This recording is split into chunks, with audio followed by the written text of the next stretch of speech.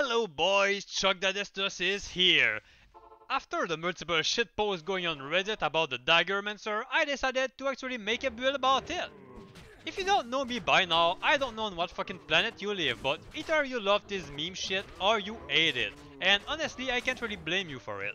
Or maybe you just hate the sound of my voice, or you just can't stand that I can do sample additions and you still can't after 20 years. Maybe you're a cat, I don't know man. Anyway, I kind of forgot where I was going with that. Oh right, this is a Poison Dagger Thornmancer. You know, the reason why a Poison Dagger Necro doesn't really work is because they are shit at melee range. They have no HP, no way to boost their defense value or mitigate damage. And with that, all I could think of is why not turn that weakness into an actual strength? But how exactly do we do that?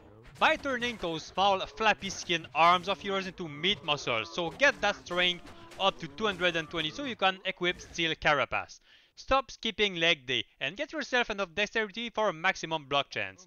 Then put everything else into vitality because listening to what I have to say is going to cause you some serious brain damage. For the skills you want 20 points into Poison Dagger and Synergies. If it's not obvious why, then you should probably take a break from this video.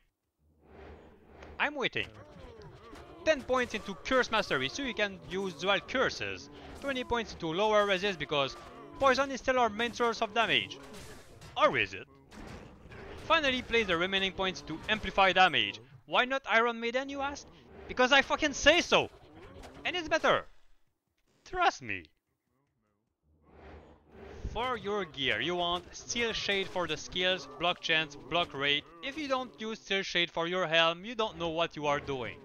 Metal Grid Amulet for the Thorn damage, resistances and attack rating. Spike Thorn Shield with 2 held runes if possible to increase the chance to block. It also reduces damage taken and Thorn has a whopping 2.5k damage. Trek Boost for hit recovery, strength, vitality and Thorn damage. 1 Raven Frost for the cannot be frozen, but if you can get another source, you could consider Dwarf Star or Bulkatos Unique Ring. Burden Go Bell for reduced damage and extra Fuck! Steel Carapace Armor for the Thorn effect, 2 skills, enough defense to get hit between 2 trucks and not feel a damn thing, and some reduced damage to top it off. Don't talk about Bramble, if you don't know why, then equip it and go stand on the damn highway, see what happens. Please don't do that. 1 Carrion Ring, grants some extra range defense, run walk and Thorn damage. Venom Grip to boost poison damage, but honestly, I don't know why I'm not wearing the Triangle Gloves instead, it makes no fucking sense. Let me get on the highway real quick. Finally the weapon is Black Bog Dagger with 2 shale runes to reach a decent attack speed frame. I tried quite a few options here, but you're going to have to trust me on this one because I'm running out of time.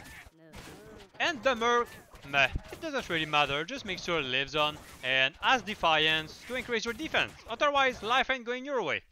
Oh, I almost forgot, I put it up on the Core Clapometer at a fucking crushing average of 3 minutes and 10 seconds, which puts it at the actual rank 1 as the fastest melee build on Pool Noodle's chart. I can't believe I actually did that shit.